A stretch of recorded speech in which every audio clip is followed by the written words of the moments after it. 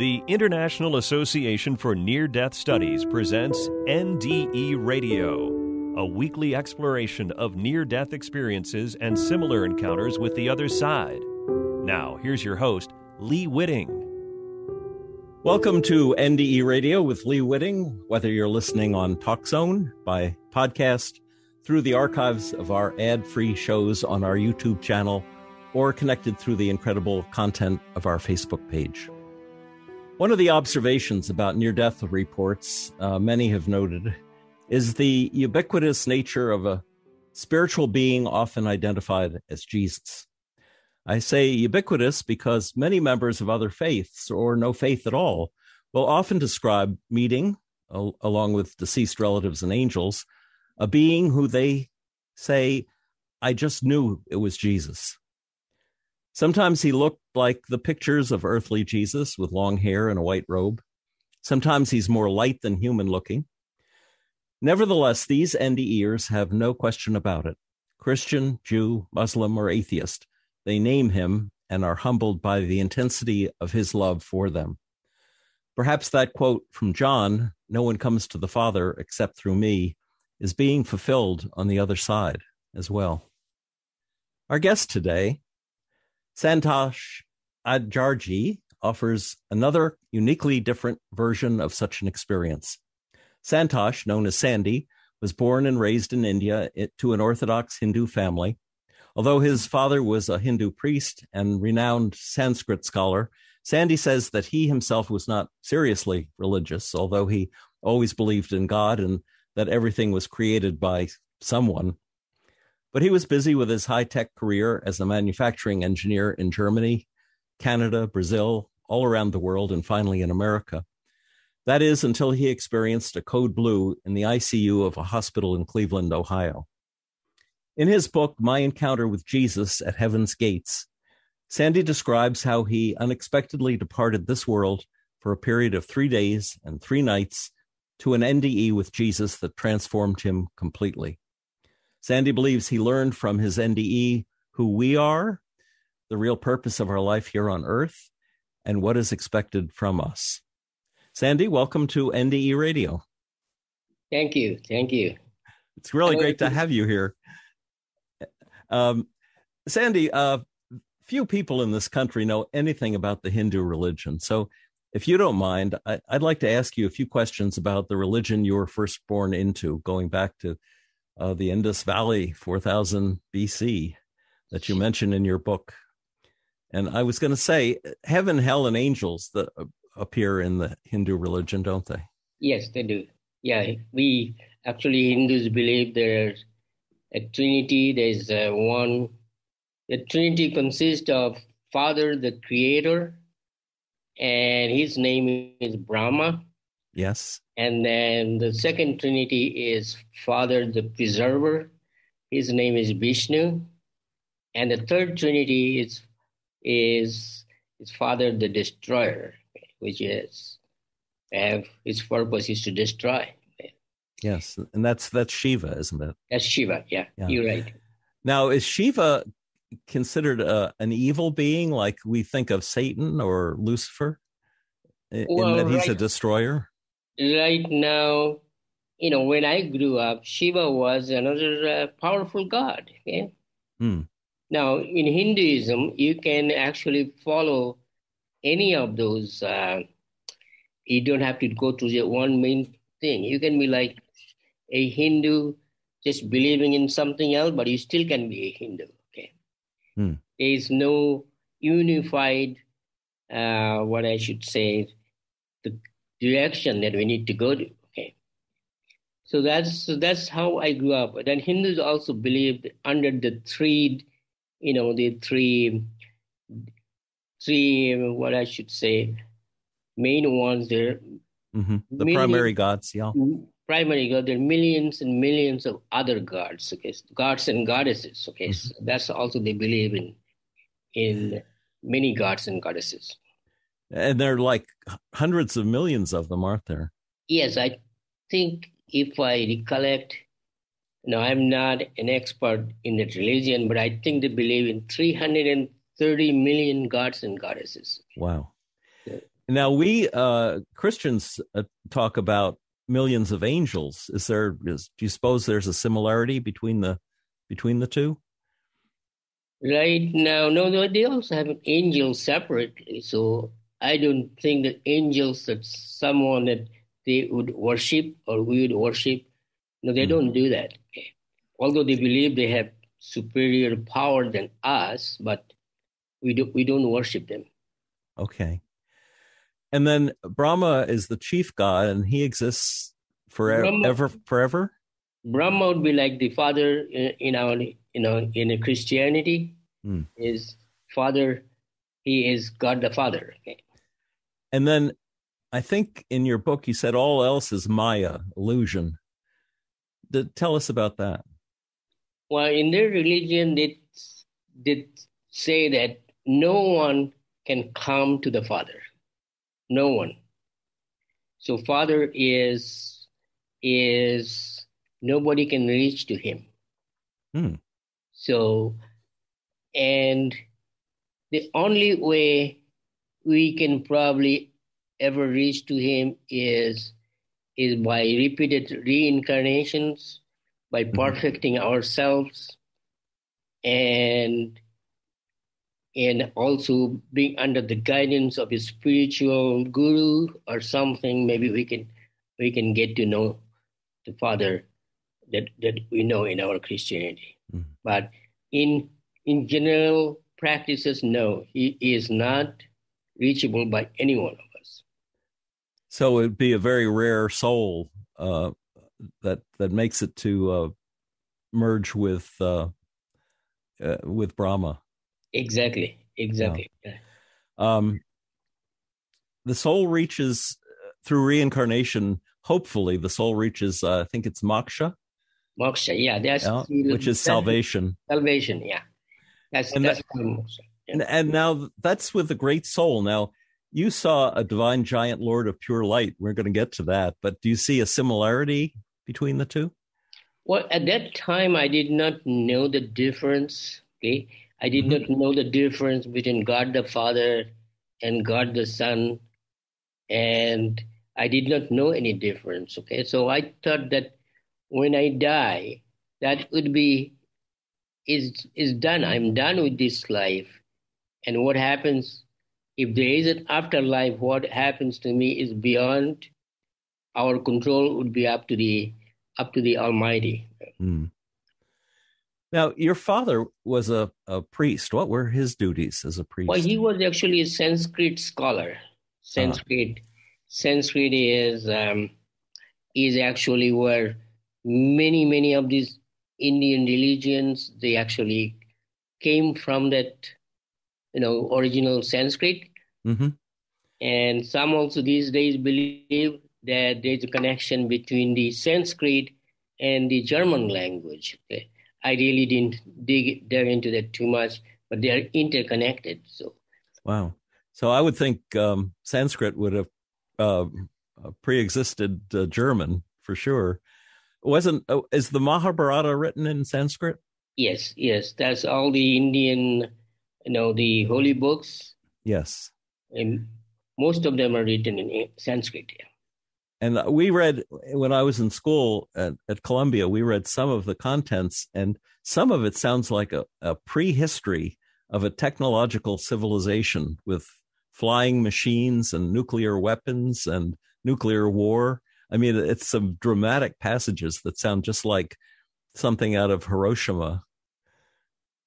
Yeah, it is. It fascinates, even today, it fascinates the people who actually wrote them thousands of years ago. They had this concept of these, like today's planes and, that helicopters in different forms. Okay. So those things, it's really mind-boggling.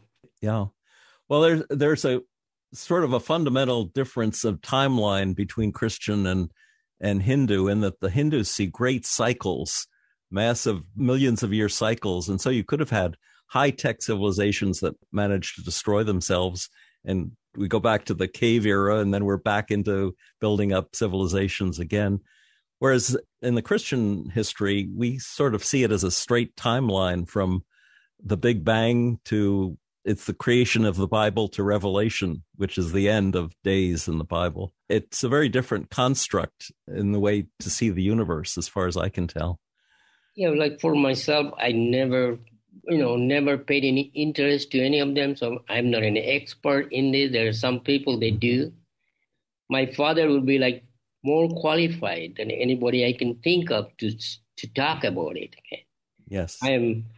My interest went into different areas, so I was totally away from what my father knew. Was he interested in your being a faithful Hindu when you were growing up? Since I am the eldest son in the family. I find those days I did not know much about the Jewish family, because now that I know a little bit more about Jewish families, it looks like the Jewish family's tradition and the Hindu family tradition exactly identical. Except, they believe in one God, and what the Hindus believe is gods and goddesses. Yes. Other than that, we have a very much similarity in our culture. Was there a bar mitzvah for you as a young man? What the Jews would call a bar mitzvah, or what we would call a confirmation? Well, yes, very identical. Like, many things are identical. Like, they on the 7th day or the 8th day, they have, like, when the new son is born, there is some kind of a, the celebration that goes on, very identical to what they have. Yes. And then also the culture that the entire family lived together is that's the way it used to be old days. Even when I grew up, like my father and his brothers and sisters, they're all together, in one family. And the marriage of the, Jewish families, daughters is very identical to Hindu families' daughters. So there's a lot of similarities between the two cultures. Did your parents come to America with you? Well, I invited them. My father didn't want to. My mother wouldn't mind come visiting me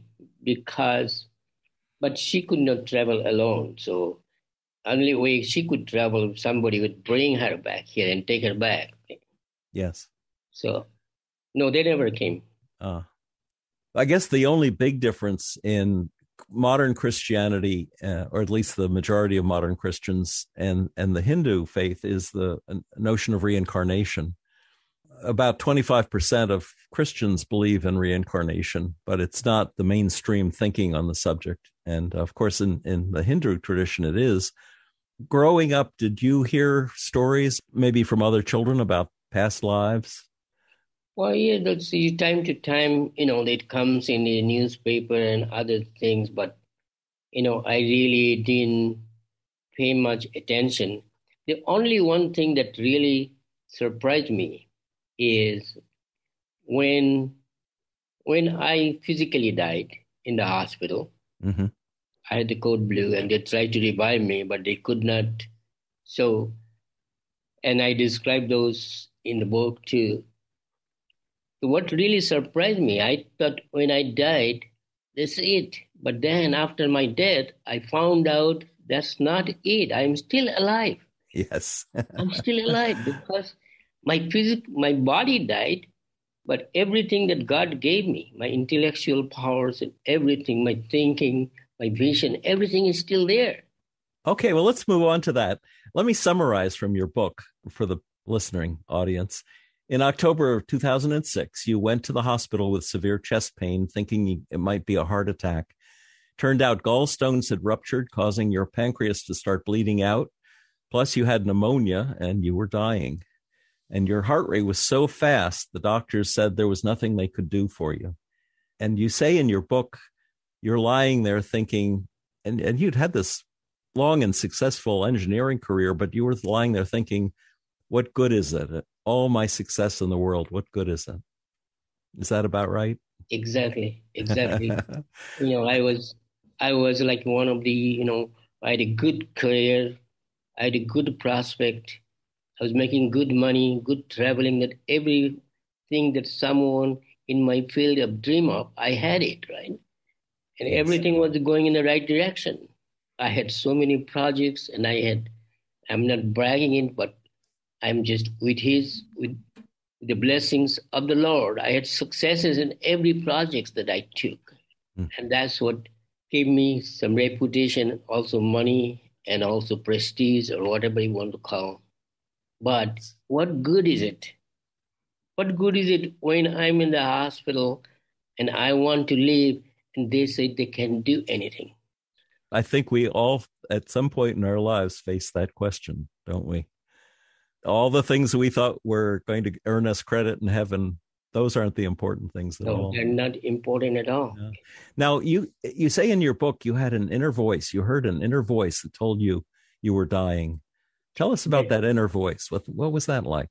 The inner voice really surprised me when they were like, they took me for draining out they want to drain out the lungs. My lungs had some fluids, but they did draining out of the one lungs. But in the process, that something went wrong, not intentionally. I think medically they did something wrong, and they actually punctured the main artery that goes into my lungs. Oh my God! So as a result, it was bleeding, and my lungs got filled up with blood, so I could not breathe anymore. That's what actually caused my code blue. Okay? Yes. Wow. And then at that time, when they were taking me upstairs, I even asked the RN, did everything go well? And she said, yes. But we want to make sure I'll take an X-ray before I can take you up. We can take you upstairs. So after the X-ray, I asked the RN, did everything go okay? And she said, yes, nothing to worry. But as they were taking me upstairs in the elevator, an inner voice came to me and said, your life is coming to an end. And that really shocked me, Who is talking to me, And it's coming over and over. He said, your life is coming to an end. You don't have much time to live.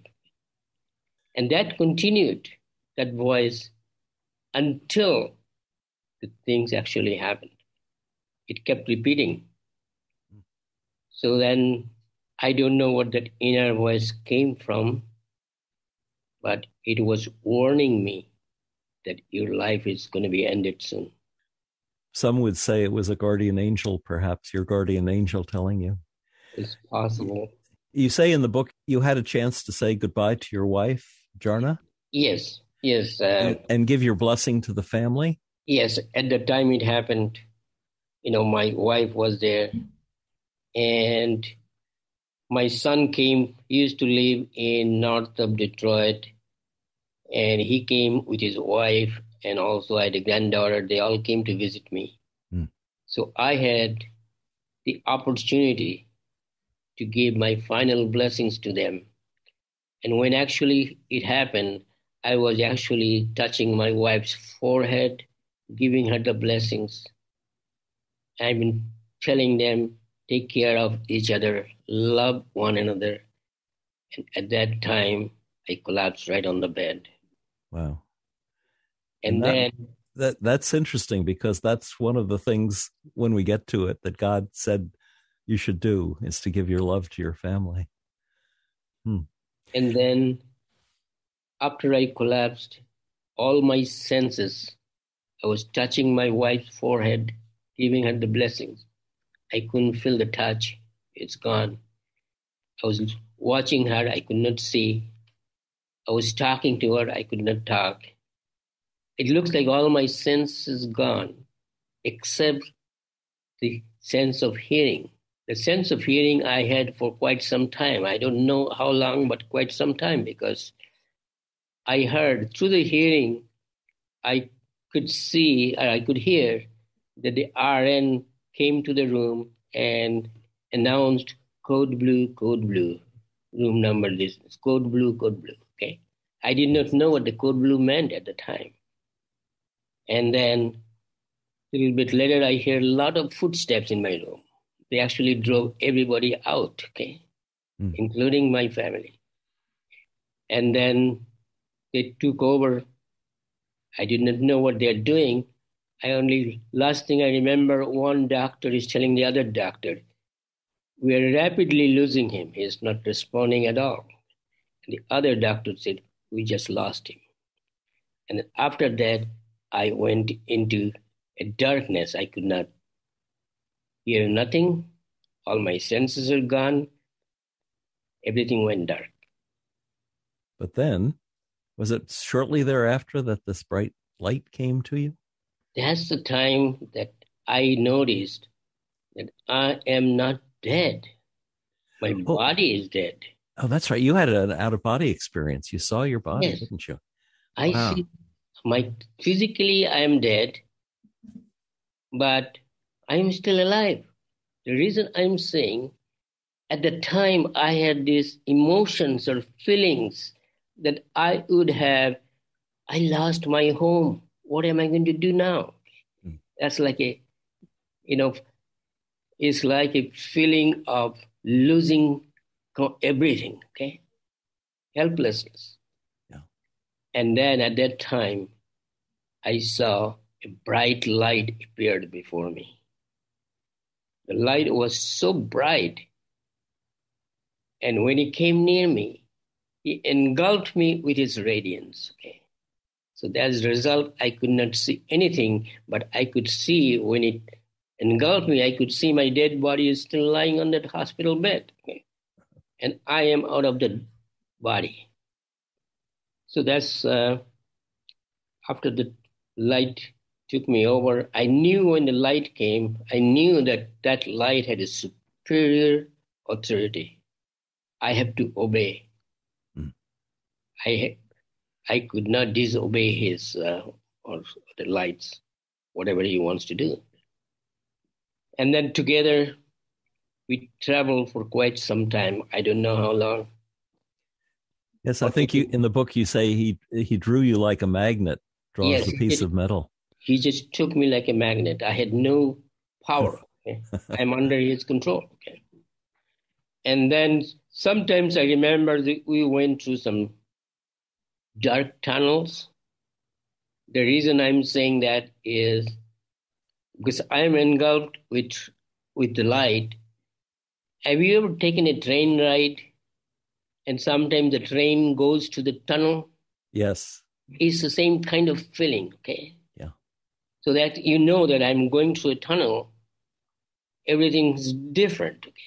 But after that, once the tunnel went through, everything back to where it was before.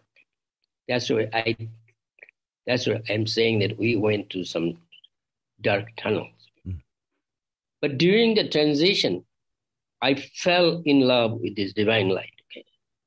The reason I'm saying that is because I knew that divine light that was taking me, it has a mission, and whatever it wants to do is good for me. I have no control over it, but he meant protection for me. As long as he's taking me, I'm okay, I'm safe. So that's what was my experience there. I guess you were moving at a great speed from what you said in the book. Yes, it was a great speed. I have no idea how fast it went, but it was a great speed. And was it up? Did you feel like you were going away from the earth in an upward direction? I have no clue, because I was surrounded with this light, moving at a fast speed, but I don't know which way it's taking me. Is it up or north or whichever direction it's taking me? Yeah. I have no clue. But together we traveled for quite some time. And then at the end, the light stopped. The light stopped, I had to stop.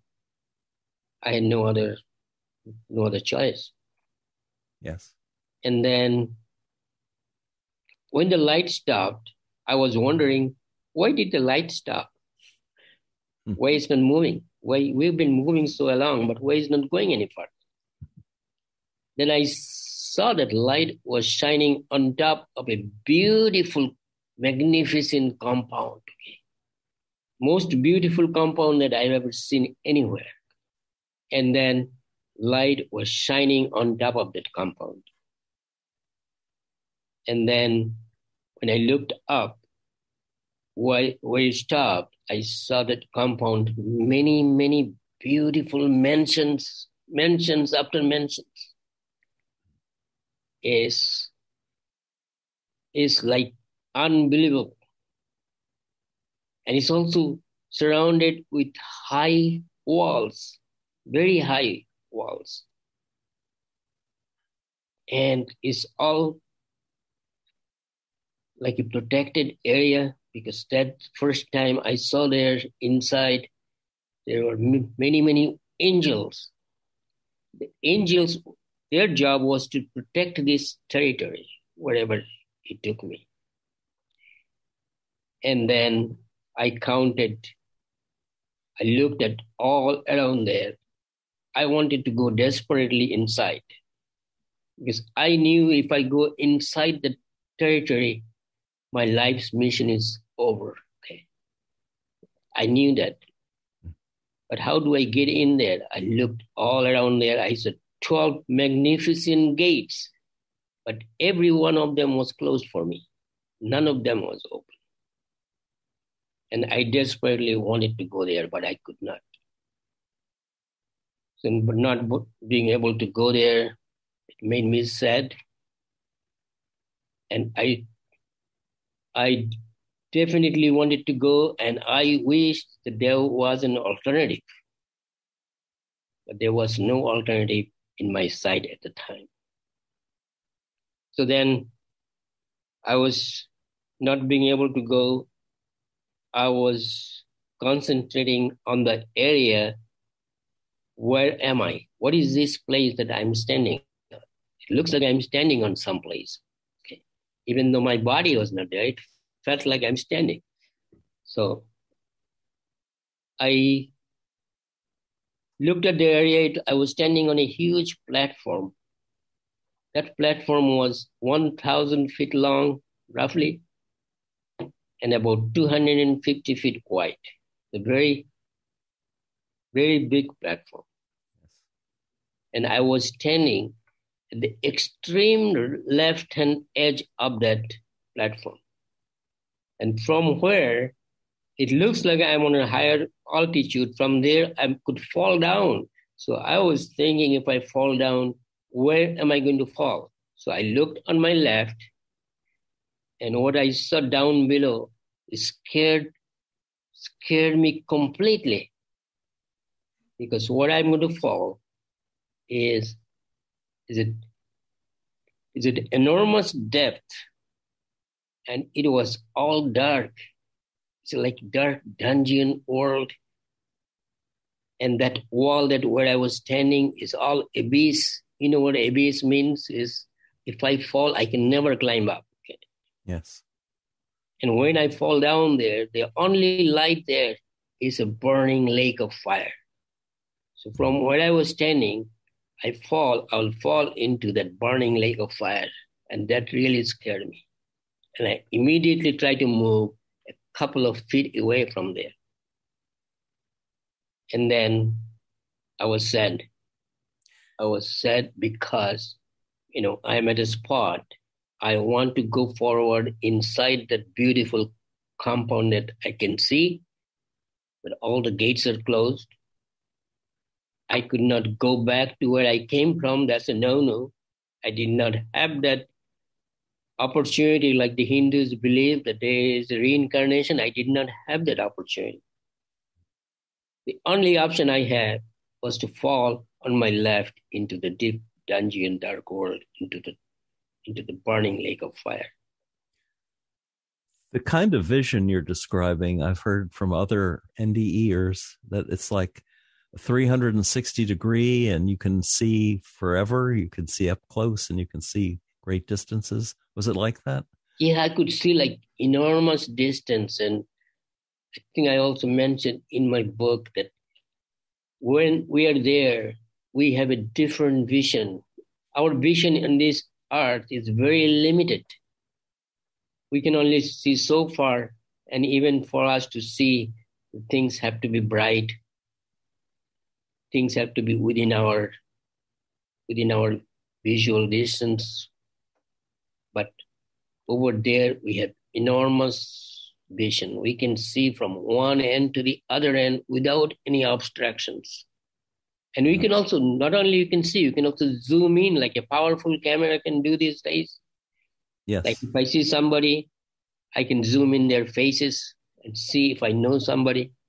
So we'll have that capability over there. And then I was at a spot that I had no way to go forward. I had no way to go backward where I came from. The only option I had was to fall into that lake of fire. Now, in your book, you said the light that brought you was carefully watching your every move. What was that about? Well, like, when I was at the extreme left edge and I moved 2 feet, 3 feet away from there, he was watching me, what I'm doing. Was it to protect you from falling, or what do you think? No, it's probably just curious. What is he doing? Why is he moving 2-3 feet away from this edge? So it's more or less like it was frightening for me that he's watching me. And then was no way I could go back or I could go forward. I could only fall down below. That made me very sad. And I think in your book, you said you looked into the city to see if you could see the faces of friends or family. Yes. Deceased. My first reaction was, when I had the capability of zooming in the faces, I was seeing some people there. I zoomed in their faces. Just my first reaction was whether my parents are there, whether somebody I know. But unfortunately, I did not see anybody that I recognized. That made me very sad. You know what I thought when I read that was, perhaps we have a choice according to our faith. Perhaps they had reincarnated. I do not know. I do not know what happened to them. I'm still, every day I pray for them. Every day. I don't know where they are. I know they're good people. They're very honest people.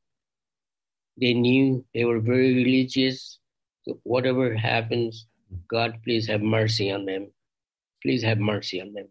And please take care of them. Well, then there was something else on the platform, wasn't there? Yes. Tell us about that.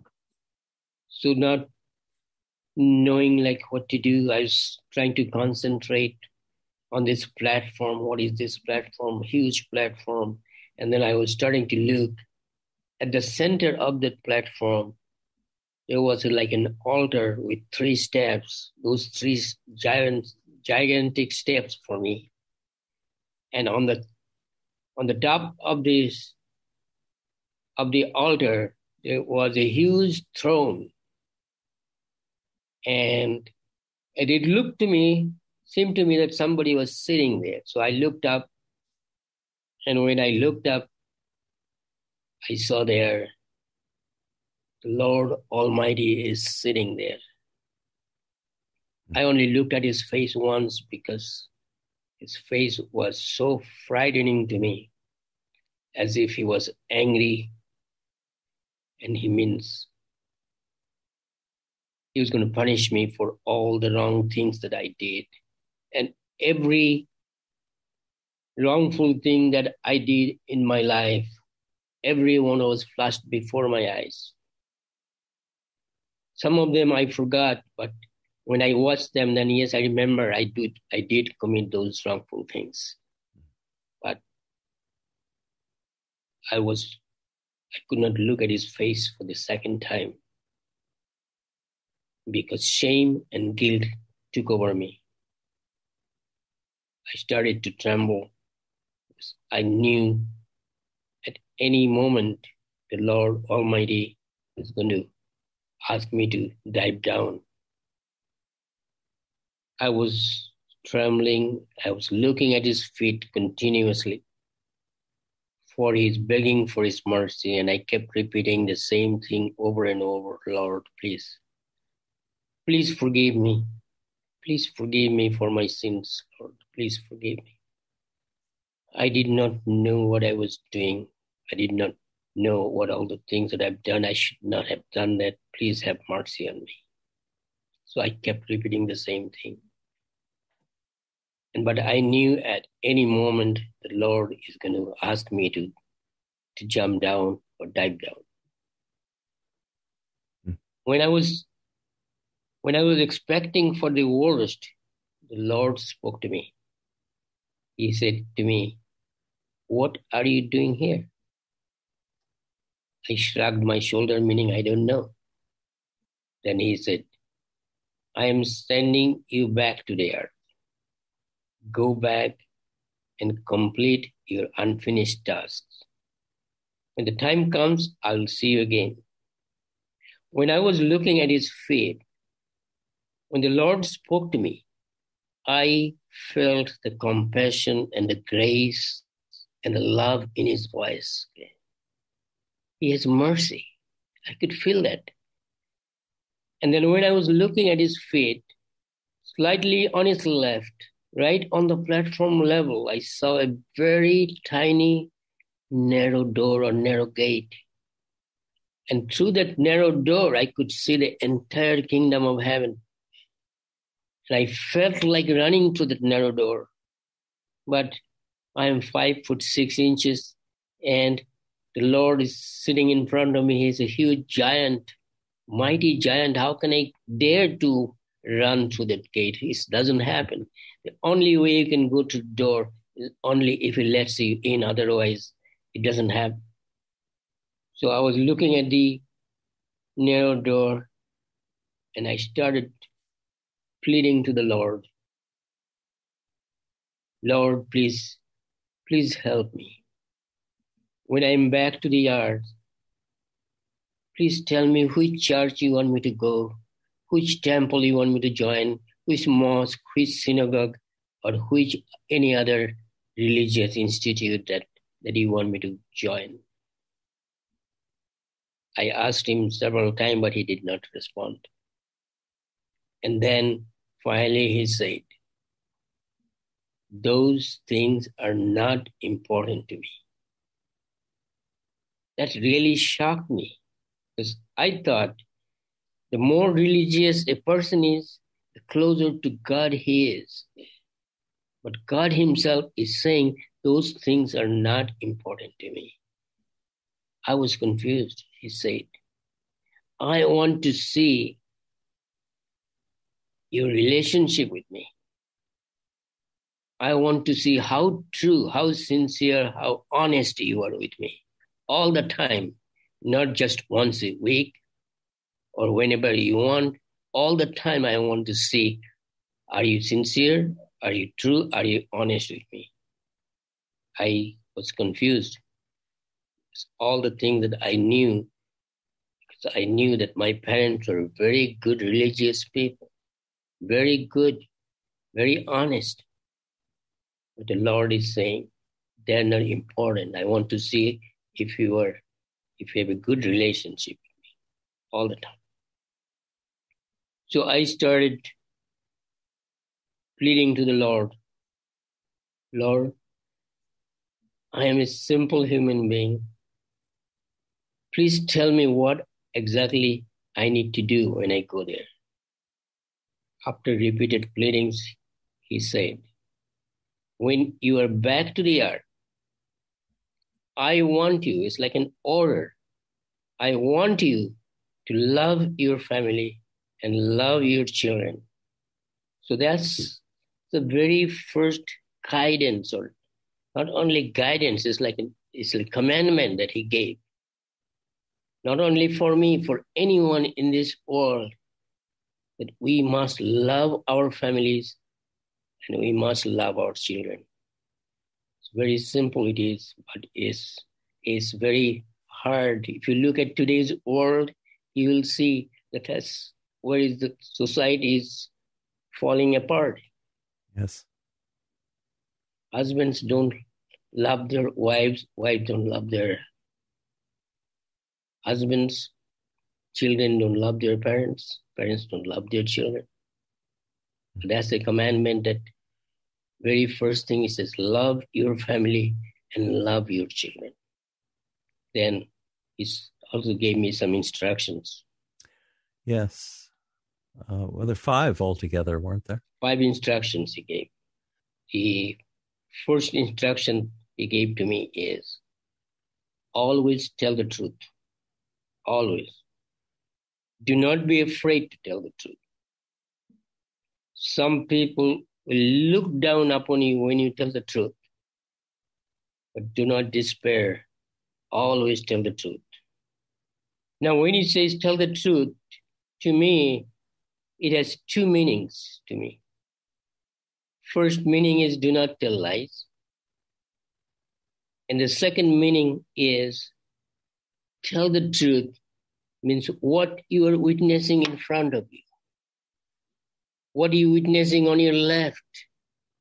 Where are you going to fall? And where you are, you cannot go back to where you came from. Share this truth. Share this truth. What are you seeing here? This beautiful compound in front of you, and there is only one narrow door there, the narrow gate that you enter in there through there. Share this with the whole world. Share with the others. Second instruction, he told me, the wages of sin is death. From this day on forward, commit no more sins.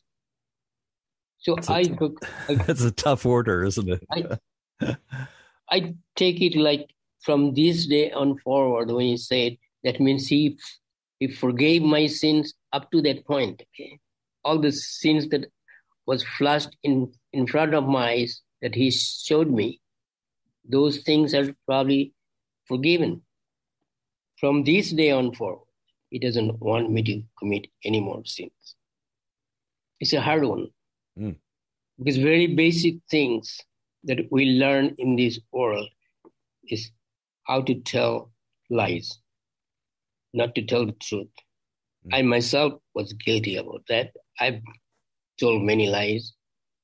But ever since I came back to this life, from that encounter, I have not said any more lies since then. I try not to.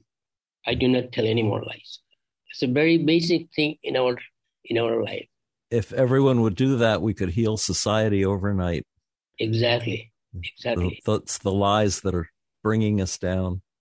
It's not only in personal life, also you take it in a bigger sense up to this country. The entire country is run because of a lot of lies. Yes. But we need to go back to the basic. We need to start changing ourselves one at a time, every person by themselves. Do not tell lies.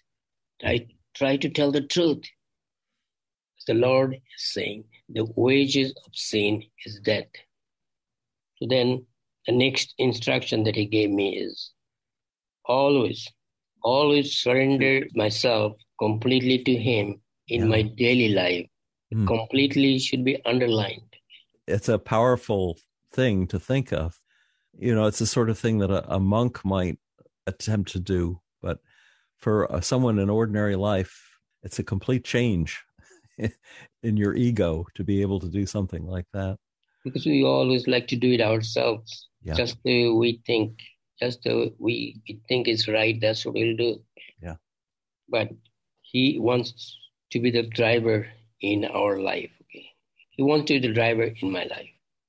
And the next instruction was completely foreign to me. I did not understand at all, because he said, walk with me. I did not understand because I'm, like I mentioned, I'm 5'6". And what I'm witnessing him there, when he stood up, would be at least 70, 75 feet tall. So how can I walk with him? His one step would be like running a race for me, just to catch up with one step. I did not understand the meaning of that for a long time until later on when I knew that walk with me means walk in the direction that the Lord wants to go. If the Lord wants to go forward, I'm going backward or I'm going sideways, right or left, then we are not walking together. And I took that to mean love. The path of love would be walking with God. Yes. And the final instruction that he gave me is always be kind to the poor, be generous to the poor. They need your help.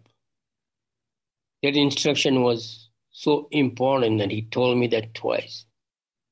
Always be kind, be generous to the poor. Now, in this world, when you talk about be generous to the poor, normally we think that people need financial help only. Not only so, people could be poor in many ways. They could be mentally poor, educationally poor, emotionally poor, physically poor, in many different ways. But in today's world, what you see is most people, even the people that go to churches all the time, they're spiritually poor. They don't know the Lord. They don't surrender to him. They don't walk with him. So we can enrich them by offering our compassion as well as our money. Right. Yeah. That's beautiful. So that's basically what I experienced now. The Lord spoke to me for quite some time. I don't know exactly what time, but it seems like he spoke to me after that on other things. And one of the things that he asked me is to write 2 books. And I did write those 2 books. But he also told me not to take 1 penny from these book sales. It should be all donated to the poor. So yes, I did write 2 books with his help, with his guidance. And these 2 books have been combined now into 1 book. It's My Encounter with Jesus at Heaven's Gates. It's available in Amazon and also Barnes and Noble and other places. So, but every penny that I get from these, they go to help the poor. That's great. So that's basically what happened. I did not know at the time that it was Jesus talking to me. It took me several years. Okay? When he was talking to me at the time, I took it literally as God was speaking to me. And then it bothered me. After I came back, I went back to my job and I had few responsible assignments. The first assignment that I got was in China. After that is finished, then my next assignment was in India. And there I was traveling, I was traveling back and forth quite often. But it kept bothering me. What did I witness? What does the narrow door mean? Right? Why couldn't I go to these 12 gates that I witnessed? Why they were all closed for me? What does all this mean? I didn't know. And the other thing that bothered me in our Hindu scripture says that you cannot come to God directly.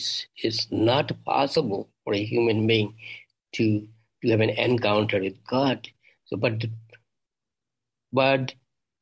the person or the God that I met, he was God. He was God Almighty. So how is it possible? Why didn't I not witness a god or goddesses or whatever that I knew? That was bothering me for a long time. And I could not speak to anybody. Nobody would listen. Nobody could explain. At work, we are not supposed to discuss that kind of topics. But it got it. So finally, I started to meditate on on the Lord God Almighty. And slowly, he revealed that to me. I came to this church.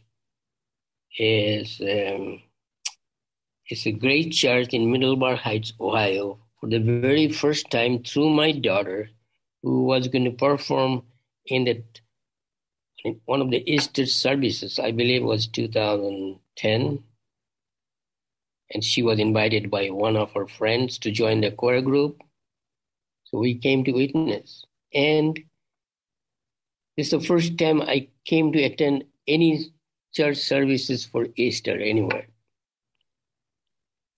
And the very first sermon that the senior pastor here, his name is Jonathan Schaefer.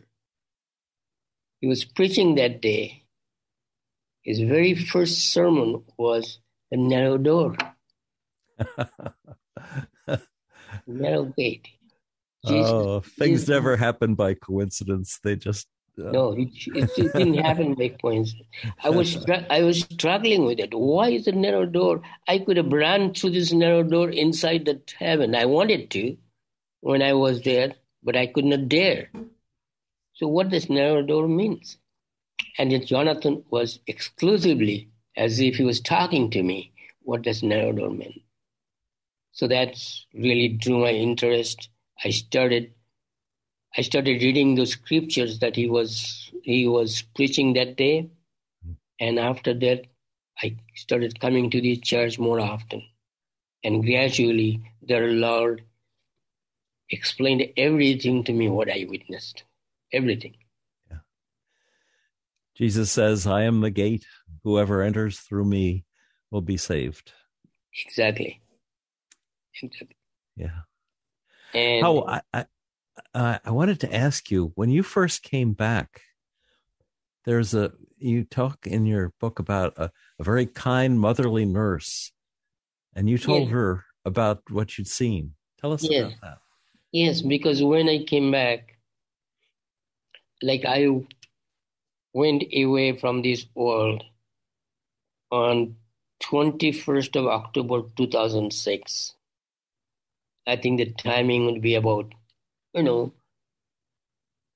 my code blue happened around 2 p.m. around that time. So I don't know how long they're trying to revive me and all these things. Maybe, I don't know exactly. Sometime in the afternoon. But I came back. And from that time until I came back, I had no clue what happened here. Everything I knew is after I came back is from my doctor and the medical team, or speaking to my wife and somebody else, right? And but I had no recollection of things that happened in this world during that period. But even today, I still remember every second what happened outside. Even today, those things are not gone; they're permanently in my brain. You encountered a motherly type nurse who was sitting by your bed. Yes, and you told her about what you'd seen. 21st of October, I went from here, and according to the medical report, I came back in that hospital October 24, 2006, in the morning, around early morning, some 7:30, something like that. So during these 3 days, I have no idea what they've been doing. When I opened my eyes, I remember seeing a motherly type nurse. Motherly type means is very kind, very merciful, very compassionate lady was looking at me as if is. And she's, when I woke up my eyes, she said, "Oh, thanks God you're back. You're back here." Yes. I said, "Where am I? What's this place?" I was just talking to God. And he said, "I'll listen to it later. Everyone here will be very excited to know this, to notice that you are back. Okay, let me go and tell them. They'll be so excited. Praise the Lord. And she ran away. She went to the other.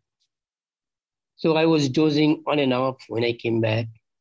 Next thing I hear is a bunch of footsteps in that room, and they were all excited that I'm up.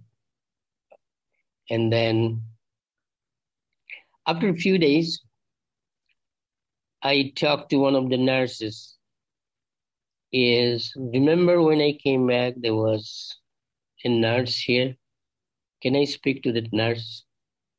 Oh, certainly. We'll go back and, look at who was at the time. So we'll bring her back.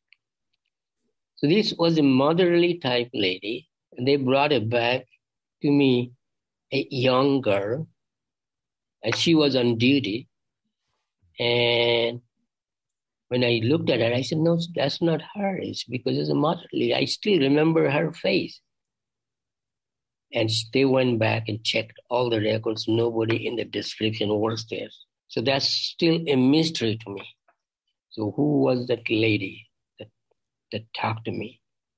The only thing I can think of, it was an enormous distance that when I travel with the divine light, I could not make the journey by myself. So maybe somebody else need to bring me back, maybe. I'm not sure. That's still a mystery to me.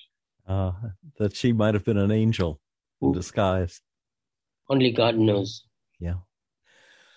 Well, Santosh, we are out of time for today. And I really want to thank you so much for sharing your story, your amazing story.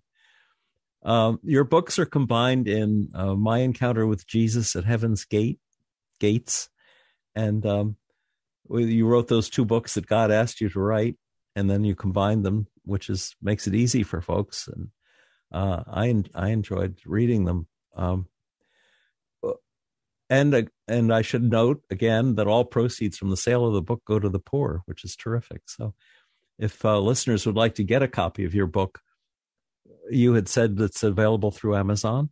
Yes, Amazon.com or BarnesandNoble.com. Okay. And before I forget, I want to thank your pastor, Steve Harper, who has helped us with this Zoom connection. And Santosh, bless you, man. This has been an amazing story. And the requirement God asked of you and of us that we never sin again, we're counting on his mercy and his love. If we're trying hard enough, I think he'll probably. It is difficult not to commit sins in this world.